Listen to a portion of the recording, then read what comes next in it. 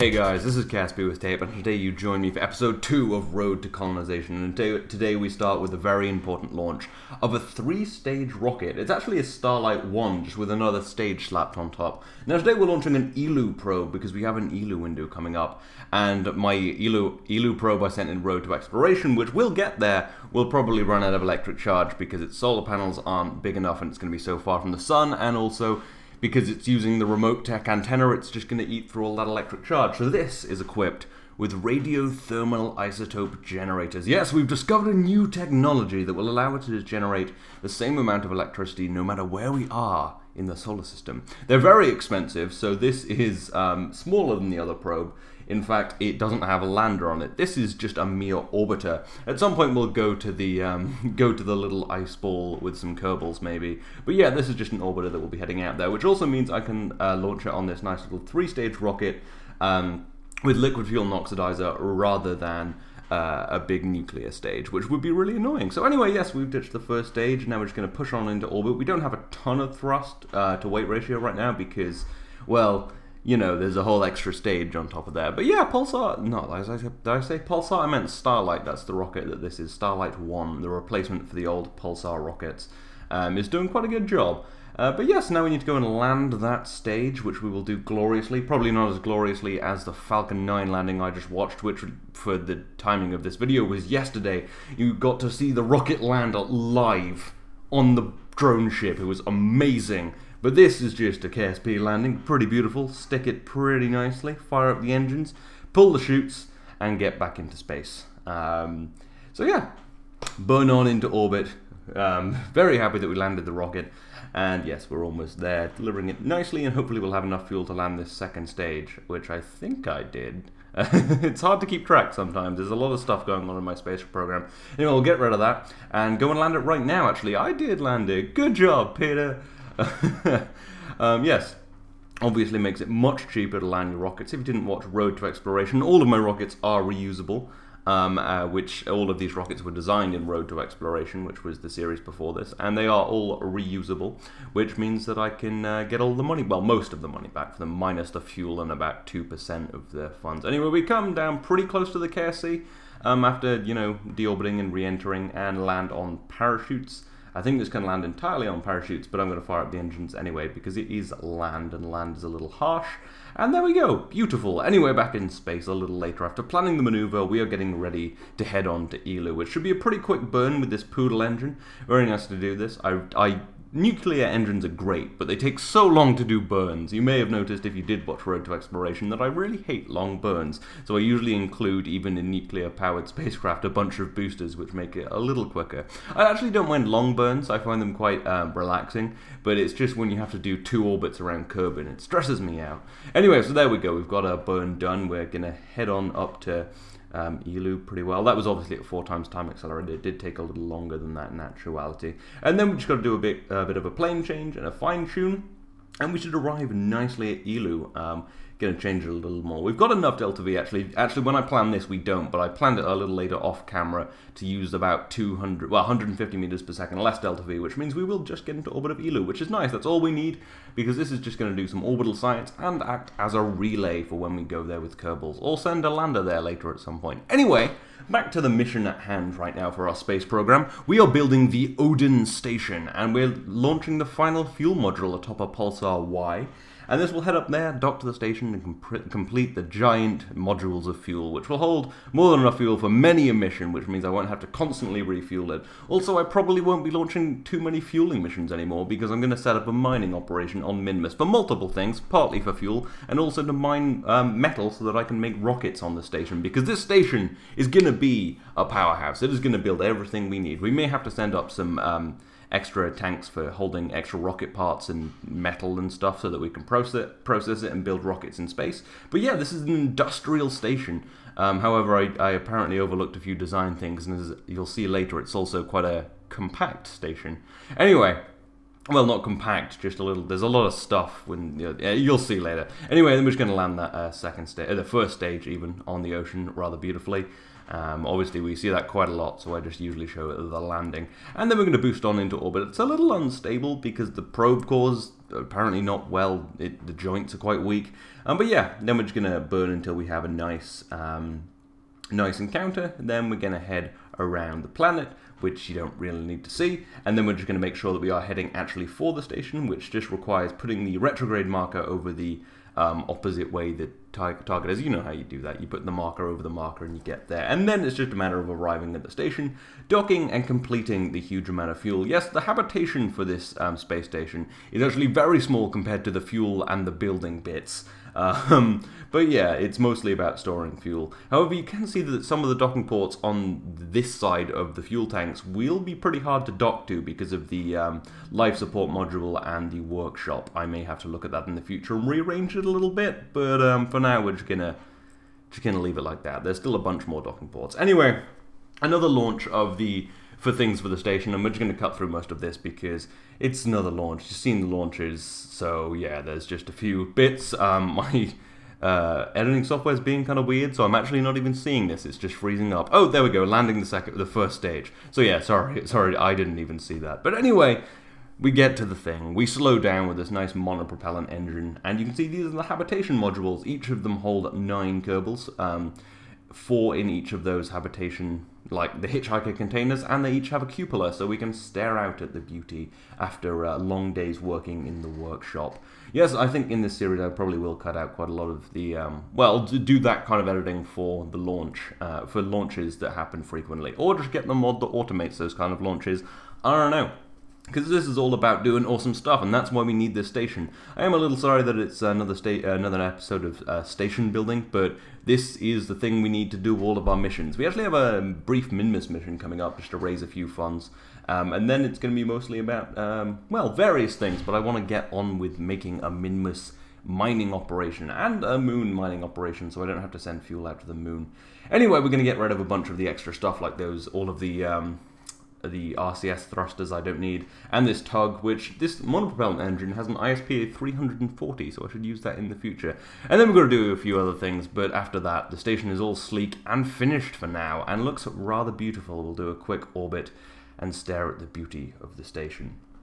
Yeah, not bad at all. Anyway, we've got to land the second stage. We land it right next to the KSC, but once again in the water, which is a little annoying. Apparently I also forgot to land another stage, either from last time or I think earlier this episode, so we land that too, again, pretty much in the exact same spot. I'm getting good at this, I just need to move it onto the launch pad because that'll be way cooler. And now, we need to send the first crew to the space station, to the Odin Station. These are 7 brave Kerbals, all of the B team, because they didn't get to go to Duna. They're feeling a little angry that they didn't get to go to Duna, but I explained to them, unless you're wearing orange, you don't get to go to Duna, except a couple of people who weren't wearing. Shut up. Anyway, it doesn't matter. But yeah, this is 7 Kerbals in the Ares 3, which is my Dragon 2 type spacecraft. Is going to head on up there. We've got 3 pilots, 3 engineers, and 1 scientist, because I'm very short for scientists right now. They'll be completing various missions in their time. They'll be heading out to the moon and Minmus to do science missions and mining and industrious missions. They will also be constructing vehicles in space, some test vehicles, and some actual possibly useful vehicles once we've got more resources. They'll also be learning more about living in space for the long term and potentially doing some maintenance on the space station, such as rearranging it, because some of the docking ports are a little bit blocked. There are enough for now, but well, it doesn't matter. Anyway, we'll deal with that at a later date. So, the Dragon 2 detachment. No, the Ares 3, it's not actually a Dragon 2. The Dragon 2 is much prettier. But anyway, we detach from the rocket, and we're going to head on out there. Well, head on around there to meet the station.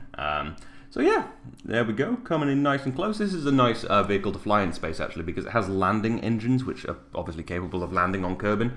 So it means we have a lot of thrust for moving around. My other manned vehicle, if you didn't see Road to Exploration, was the Ares 1, which just had a few monopropellant engines and thrusters, which gave me very little thrust-to-weight ratio, which made it kind of annoying to perform orbital maneuvers. But yeah, here we are, just moving on to one of these top docking ports. I may move this vehicle to a different docking port, maybe the one on the command module, because it's a very wide spacecraft, so it blocks one of the other, well, it almost blocks one of the other docking ports, which is kind of annoying. But yeah. Anyway, so we're just going to kind of maneuver in with the RCSs. The RCS is a little unbalanced because I can't actually mount RCS thrusters on the fairing, and the fairing covers the other crew module and some various other things like life support supplies. But yeah, for now it's fine, and we do manage to dock. Mitgun Kerbal at the helm, the 5th Kerbal we ever, acquired. We rescued him. And he was the 5th Kerbal, yeah, after the big 4 with the suits. He didn't go to Duna because we didn't need another pilot.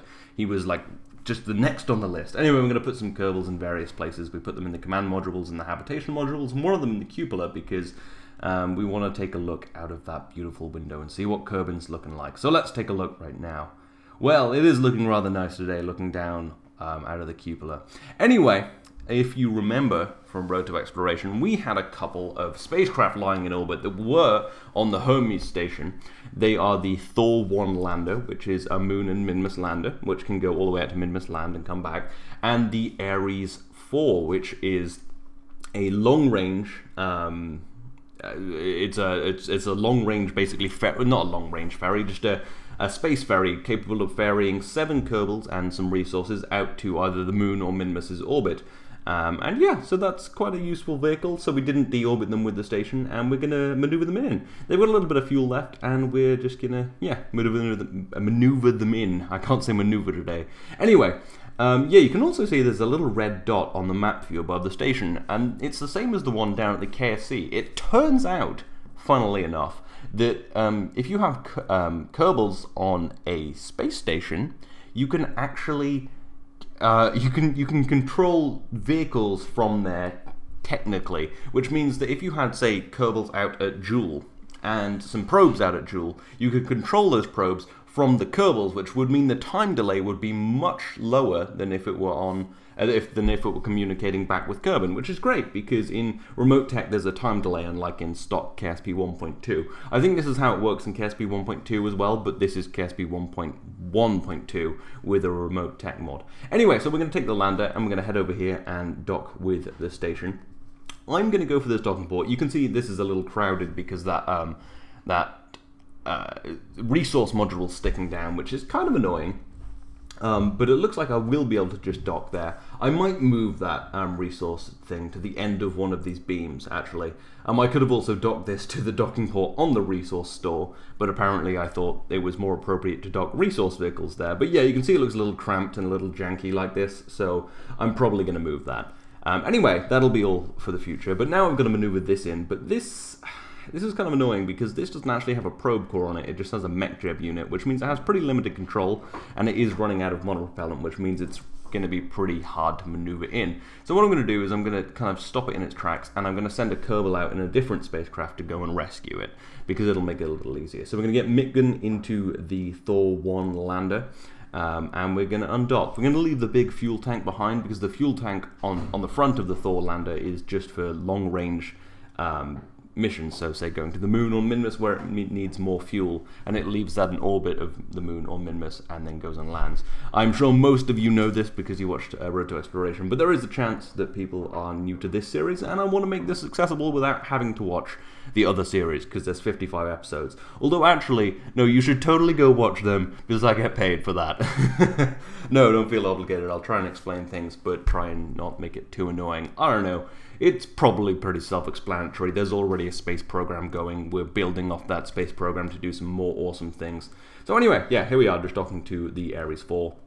And then we're going to maneuver over and then dock these to their respective docking ports. I am actually not super happy with how this the space station looks right now. I do want to rearrange it because it looks kind of janky. I don't know. Maybe you have suggestions. There's not a ton you can do with it. I think I just want to move some of the resource modules around a bit, and maybe the workshop, but I think that'll be quite hard to move because it doesn't actually have a second docking port on it. So I might just move the resource thing about, maybe even move one of the giant fuel tanks. I'm not sure. I guess I'll take a look at it, because it does look a little weird. It looked fine before, I think. It's when I docked all the vehicles to it, it started to look kind of weird. I accidentally moved one of the Kerbals to the wrong spacecraft, which doesn't have any monopropellant in it. So I'm going to have to get Mick across to the right spacecraft, get him in, and then dock back to the Ares 4 so that I can transfer all of the fuel. Well, no, I can transfer half of the monopropellant from the Thor into the Ares, so the Ares can go and dock. So yeah, now the Ares is going to head on over there, because the Ares can control itself, but the Thor can't without its big fuel tank, because that's where the probe core is. However, this isn't particularly controllable, but it's fine. We just have to do a quick docking maneuver, and we're going to get onto that right now. Bit of a shame that it's in the dark. Sorry about that. I know KSP looks a bit grim in the dark, especially because YouTube compresses videos slightly, because it has to store, you know, terrible, well, more than probably petabytes of videos every day. It's ridiculous. I don't know how that happens. It's funny when people complain about, like, oh, YouTube compression. It's like, dude, you know how much data they have to store? Anyway, so yeah, we're going to dock this over here. In the very tight squeeze of the space station. Yeah, I'm just going to move that thing. It'll free up 2 more docking ports and it'll look better. Yeah, anyway, so that is that, and that is the episode, other than landing the booster, which we'll see right now, of course, because we need to bring the rockets back, because we need that money back, and a beautiful sunset. Anyway, I hope you've enjoyed this. That is the station constructed. There'll be a little bit more rearrangement, and probably add a few things in the future, but for now, that's done. So next episode, there will be less of this. I know these first 2 episodes have been a bit mundane, but there will be moon missions and Minmus missions, and some more stuff around Duna, and generally setting up some awesome stuff, and I think it'll be really fun. So yes, I hope you've enjoyed this, but this is the end of the video, and if you want to go check out a couple more videos, there's a video I did yesterday on Prison Architect, which is a fantastic game. I just, you know, started building the prison, and it'll be really fun to do that. I'll probably do, you know, a few episodes on that. And there's also a video I did a few days ago, on Gang Beasts, which has an online multiplayer now, so you can have these giant fights between these weird monsters online. That sounds nothing like what the game is. Just go check it out, it's awesome. There's also links to my Twitter, Twitch, and Patreon in the description if you're interested. But as always, I hope you've enjoyed this. This has been KSP with Tape. I'll see you next time.